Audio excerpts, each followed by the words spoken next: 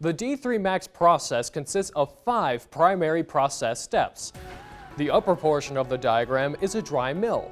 You can see once the whole stillage comes out of the distillation system, it goes through a decanter and the wet cake is then conveyed to the start of the D3MAX process.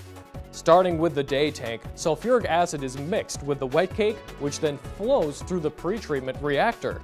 The material is heated and held for about 5 to 10 minutes, and then it is flashed into a flash tank. From there, it is pumped into the combination hydrolysis and fermentation tanks. When the material first enters the hydrolysis fermentation tanks, we add the enzymes where the enzymatic hydrolysis takes place.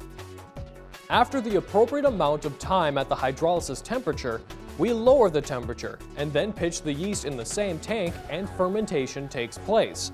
The product of fermentation is beer, which is then pumped to the beer well. As an option, the distillation system can be replaced with a single beer column and the beer overhead, routed to a White Fox ethanol recovery system where 200 proof alcohol is produced.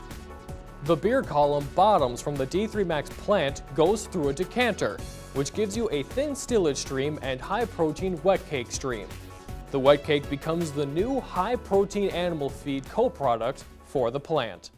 To learn more about the D3MAX process or the rates on return, visit www.d3maxllc.com or contact us at 701-738-4924.